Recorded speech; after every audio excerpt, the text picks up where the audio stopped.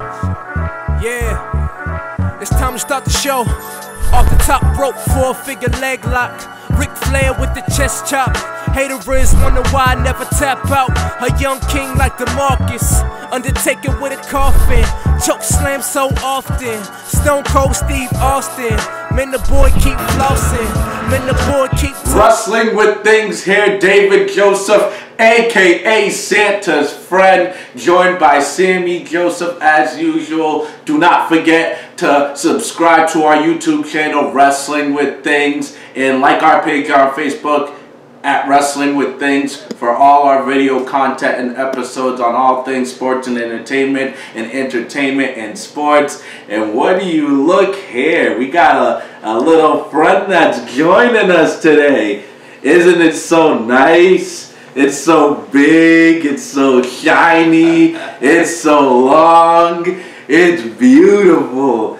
This is the WWE Championships. It's all about the checks and championships on Wrestling with Things. I told you guys Santa's my personal friend. Look what he hooked us up with in time for Christmas. There's plenty more where that came from, so you better be nice. Subscribe, like, comment, do whatever you gotta do. Let's get into it. 2017 is almost over. We got Christmas, and then soon after it will be New Year's Eve and then New Year's. So we gotta reflect a little bit. And Sammy, a lot of great things have happened in 2017. A lot of emergences and characters that we didn't necessarily see coming have rose through the ranks. So I gotta ask, who do you believe is the superstar of the year for 2017?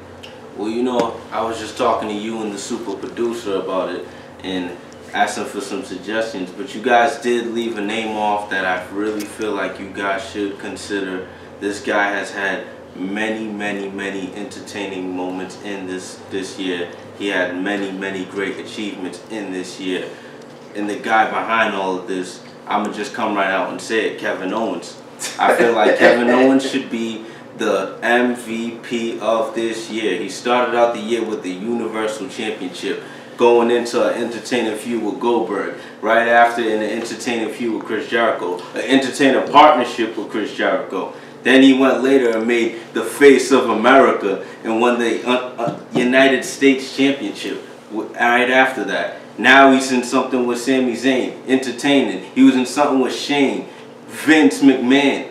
Many memorable moments for this guy, many memorable achievements, and this guy should be remembered for the man of 2017.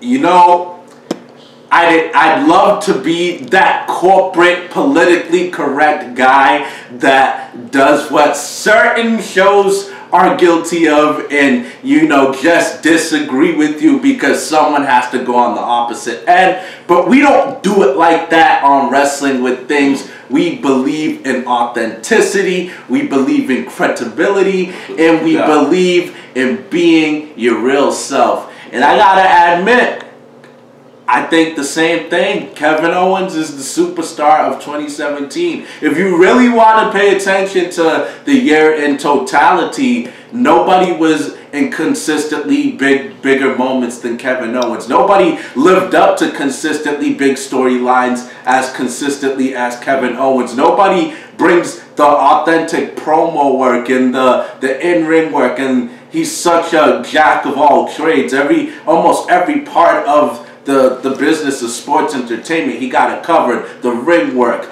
the charisma, the uniqueness, the mic skills, the promo work, the marketability. Even though he doesn't look like the bodybuilder type, he has a marketability of his own because he doesn't look like everybody else. Kevin Owens was Universal Champion. Kevin Owens had a great alliance with Chris Jericho. Now is helping elevate Sami Zayn.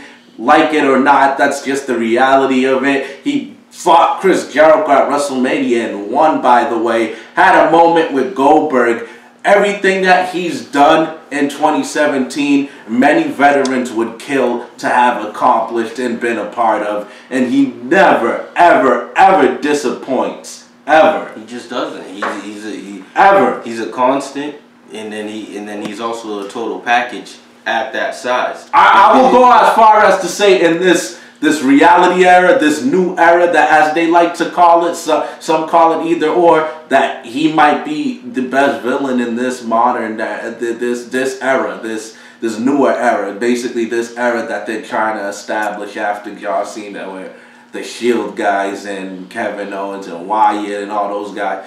He's the best straight up bad guy. He's just pure pound for pound villain. He's just a good bad guy. And the thing about him, he's somebody that you could plug into any type of situation. You need a main event help, he can go help you out. You need mid-card help. A lot of the greats are like that. You need tag team help, he could go help that out. And he's somebody you can insert in any type of, type of platform. I just want to see, will he end up heading to a babyface turn or not? That's what I want to see now.